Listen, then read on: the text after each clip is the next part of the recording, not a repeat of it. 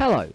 In this video we will present a very interesting function of Z1 dashboards, and that is sharing telemetry data with your engineer or spotter when he is in a different location. Now, before following on with this video, we recommend you to check the tutorial on how to use the Z1 dashboards on a remote computer using the Z1 server. In that video you will find basic information on how to configure Z1 dashboards and Z1 server. Now, we must make sure that Z1 server is installed on the same computer in which the simulator is running, as this is going to be the one that transmits the data to the other computers on the network. Today we will find out how to transmit the data over to a remote computer, located for example in a different country. In this case, the driver runs the Z1 server on his computer and the spotter must be using the Z1 dashboards in a remote location outside of the driver's network.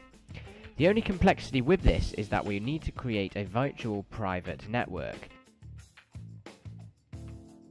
Now, in this video we're going to be using the example logme in Hamachi. Download the software with the link provided in the comments of this video. Once Hamachi has been downloaded, you need to install this on your computer. The same operation is required on the computers of the spotter and the driver. Once this has been installed, run Hamachi to create and configure a virtual private network. Now, if we try to create a network, Hamachi will give an error since we are not even registered. The first step is therefore to register or to log in if you already have an account.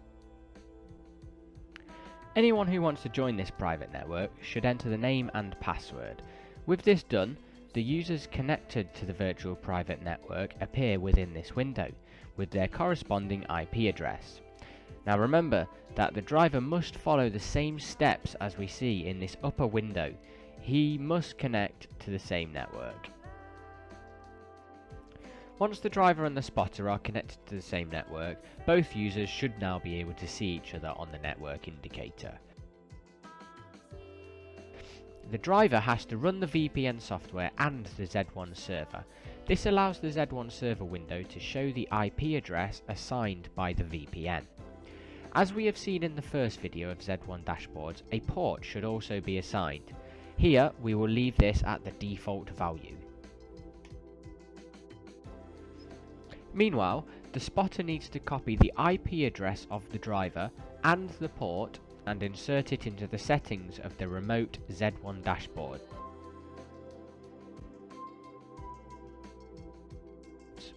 This way, the connection will be established, and as soon as the driver goes to the track, the spotter may have real-time data on his remote Z1 dashboards. In this example, we only have a single dashboard, but please remember that it is possible to have up to 6 simultaneous instances with real-time data. You are able to check the user manual of the Z1 dashboard to see more options on this feature. Now that's going to conclude this video and this tutorial. Please visit our website and Facebook at Positive Sim Racing for more reviews. Hope this video can be useful to you. We wish you good luck in the competition and happy racing. Goodbye.